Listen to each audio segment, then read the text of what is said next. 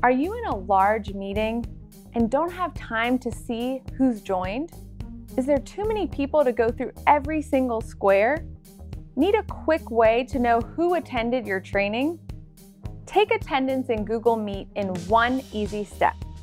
I'm Laura Mae Martin, Google's Productivity Advisor, here to show you how to work your space in Google Workspace. Today we'll show you how to take attendance in Google Meet. In Google Meet, during a meeting for which you are the creator or host, go to the three dots, Settings, and under Host Controls, toggle on Attendance Tracking. So there you have it. Take attendance in Google Meet in one easy step. If you have any questions about this tip, leave them in the YouTube comments below. Looking for more tips just like this? Follow Google Workspace on Twitter, Facebook, and LinkedIn.